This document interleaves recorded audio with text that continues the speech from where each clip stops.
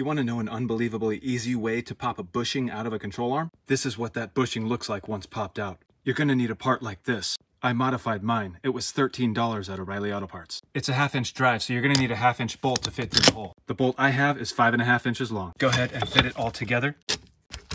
When it's all fit together, it should look like this. Oh yeah, and you're going to need a breaker bar. Then just crank down, and again, and again, and again, and again, and again, and again, and again.